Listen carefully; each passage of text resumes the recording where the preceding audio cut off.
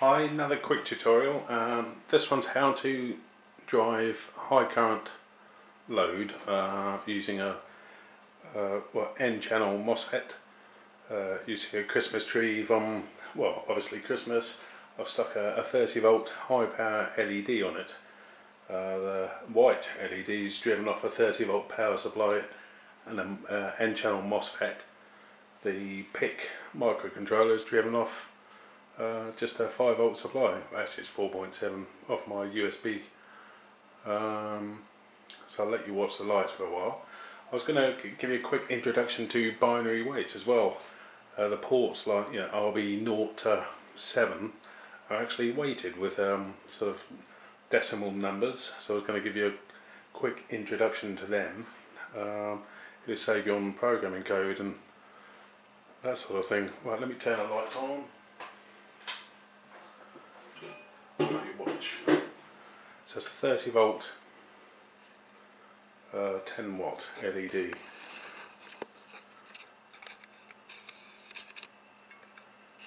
So the beauty with a FET is it doesn't drop much voltage, so it doesn't get very hot. Yeah, unlike some transistors, it turns on and off quickly. Hopefully you get the idea with that. It's very bright. I'll turn the voltage up to about 29 volts. You can see how bright it is. So that's a 30 volt LED, and the blue LED is just sort of I think just over 3 volt. Right, so that's the tree, Christmas tree. There's the N Channel FET, just happened to be one I had laying around. This one's actually I'm not sure, it doesn't matter. It's an N Channel Mosfet. Right, quickly, you'll want to know how to wire it up. So I'll get the wiring diagram for you. Right, get all of this on the screen. Well, so like the Christmas tree, or if you're doing night rider lights, something like that, there's the 8 LEDs for conventional night rider scanner. Larson scanner, I believe it's called as well. Right, hopefully you've got all that in view and it's in focus. Turn the light on. Well, there's your 8 LEDs. I've got a 220 to 330 ohm resistor driving each LED. Master cleared 5 volts. There's the first 8 LEDs, 0 to 7, so that's including 0, that's 8. Ground, ceramic resonator, centre pin to ground, or 4 meg crystal with 2 caps to ground. I'm burning myself on a soldering iron here. Right, this is the important bit. If you want to drive a high current load, get this into view. A 12 volt or 24 volt or 30 volt supply DC, doesn't matter what. This is my 30 volt LED, so I've got a 30 volts coming in here. 30 volt LED running down. Have you got that in there? Into the drain. Nearly 5 volts out, coming out of the microcontroller. Doesn't matter what pin, any pin. Running to the gate. You don't need a current limiting resistor because FETs are like voltage controlled. Yeah, they draw sort of probably less than 1 million microamps here, and then the source is connected to ground. So you can say that the voltage drains into the FET and then out to ground.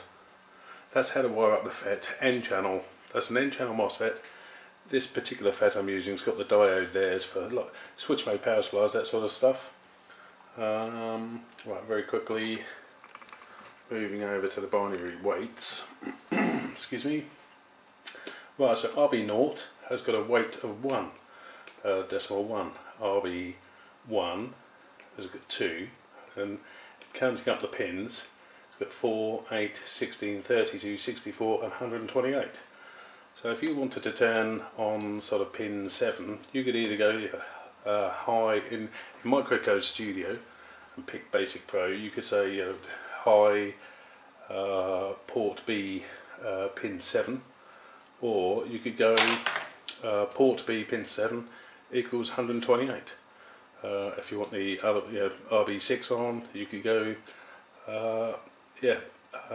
port B dot 6 equals 64. That turns that on. If you want them all on, you just add all these numbers up. It actually adds up to 255. That's where all the bit numbers and binary weights come from. Just give you a basic introduction. Another introduction, not sure if you caught it in the other video, this is actually the program running the Christmas tree. If you want to give something an alias, so rather than refer to a specific port, you can, so like for example LED 1, I've got set as a variable port B0. So every time I'm referring to LED 1, it's referring to port B0. So that's what's known as an alias. I'm calling various different ports, I'm assigning a name to it. So you can go, like for example, port B1, port B equals 1. So going back to the binary weights, I'm telling port B is equal to 1. So there's 1 over here, so I'm only turning on the first pin, nothing else. Port B2, so I'm turning on the second pin, turning on the third pin, turning on the fourth pin. Now doing this instead of high, like high pin 1, high pin 0 and high pin 1 and low pin 0 to get a chaser, this saves you program memory.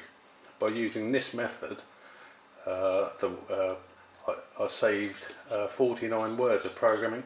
So with these little Pic 16F627s, I was able to save 49 words.